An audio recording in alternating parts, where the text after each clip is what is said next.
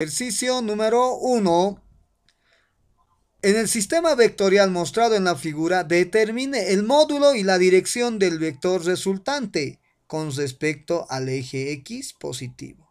Me pide, estamos en el método de descomposición rectangular. ¿Qué vamos a hacer? Primero tenemos que ubicar los vectores en las componentes X y Y. El único vector, miren, todos están respecto a Y, X y Y. El único vector que está chueco, le diremos así para que recuerden que está medio despistado, es el vector 4, que tiene que tener su sombra en el eje X. Sombra en el eje X. ¿Listo? Aquí está su sombrita en el eje X. Sombra en el eje X. Sombra en el eje X. ¿Listo? Ahí va a estar el vector 4. No se olviden ponerle su flechita, su sentido.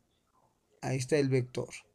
También tiene que tener la sombra en el vector, en el eje Y. Aquí tiene que estar su sombrita también. Mira, ahí su sombrita va a estar, pero no es muy grande, ¿no? Ahí su sombra. En el vector Y. Es el único que se está proyectando en los ejes X y en el eje Y. El resto está bien. ¿Entendido? Listo. Luego de realizar esa operación, calculamos la sumatoria de los vectores. Sumatoria de todos los vectores en X igual. ¿Qué vectores tenemos en X? Miramos, recuerden que a la derecha positivo, vista al creador positivo, vista a la izquierda negativo, vista al suelo negativo, vista al suelo negativo, ¿ya? Los positivos primero escribimos, primero en el eje X, ¿quiénes están en el eje X? Tenemos único positivo, 60, pero 60 es sombra, sombra de 4. Decimos entonces 4 por sombra. Miren, este vector, este estoy trabajando con este. Este vector se llama 4 por, como está el ángulo al lado de esta sombra, es coseno. ¿Coseno de quién? De 60 grados. Así se llama este vector. Su sombra, este en el eje Y, ¿cómo se llama en el eje Y? Se llama sombra de quién? De 4 también. Por, ya no está el ángulo aquí, está sin ángulo. A su lado no hay ángulo, está soltero. Es seno. Seno cuando está sin ángulo. ¿Seno de quién? De 60 grados. Así se llama, ese está en el eje Y. Entonces, positivo, miren, 4 coseno de 60 grados. Listo. Ahora vienen los negativos. Tengo un solo negativo en el verde. Fíjense, el vector verde. Negativo porque el vector está vista a la izquierda. ¿Cuánto vale ese vector? Solamente vale 10. A la calculadora. Vamos a hacer los cálculos malditos. Sumatoria de vectores en X es igual. 4 por coseno de 60 menos 10. 4 por coseno de 60 menos 10. ¿Cuánto le salió? Menos negativo 8. ¿Está bien? ¿Le salió así? Muy bien. Vamos con la sumatoria de los vectores en Y. Igual. ¿Quiénes están en Y? Primero los positivos, los que están vista al cielo, vista al creador. El 8 puede ser 8 por 8 positivo, el azul. Luego el rojo, miren, está vista al cielo, pero ese se llama 4 seno de, es positivo. Se llama 4 seno de 60 grados. 4 seno de 60 grados. Ahora el vector negativo hacia abajo, vista al suelo. Hay un vector negativo. Se llama 2 raíz cuadrada de 3. Sumatoria de los vectores en Y. Será la sumatoria de todos los vectores en Y. Sumamos 8 más 4 por seno de 60 grados menos 2 raíz cuadrada de 3. El resultado es también 8 positivo. Bien, ya tenemos ahí.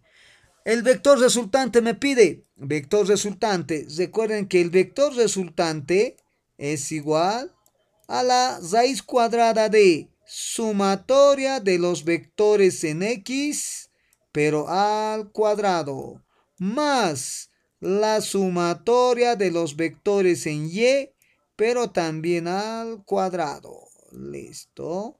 Ya está. Reemplazamos valores. El vector resultante va a ser igual. Raíz cuadrada de sumatoria de los vectores en x es menos 8. Menos 8, entre paréntesis, al cuadrado. Más la sumatoria de los vectores en y también sale 8. Cuando es positivo no necesita paréntesis, solamente 8 al cuadrado. Metiendo los datos a la calculadora me va a salir el vector resultante de menos 8 al cuadrado es 64 más 64, 128. Raíz cuadrada de 128.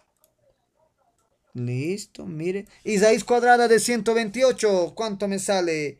Raíz cuadrada de 128 va a ser raíz cuadrada de 128. Tenemos 11,31. Ahí está el vector resultante. Esta flechita significa vector. Resultante es 11,31. 11,31. Listo, jóvenes, le pueden poner US de unidades. Primera misión cumplida. Ya tenemos el vector resultante. Ahora me pide la dirección. La dirección. Recuerden que la dirección es igual. Fíjense, la dirección es igual. El ángulo significa. La dirección es igual a arco tangente. Arco tangente menos 1 de la sumatoria de todos los vectores en y sobre la sumatoria de los vectores en x. A reemplazar los valores. El ángulo va a ser arco tangente de, abro paréntesis, sumatoria de los vectores en y, 8, sobre sumatoria de los vectores en x, menos 8. ¿Cuánto me sale? Obviamente aquí el ángulo va a ser igual tangente menos 1 o arco tangente menos 1 de, entre paréntesis, menos 8.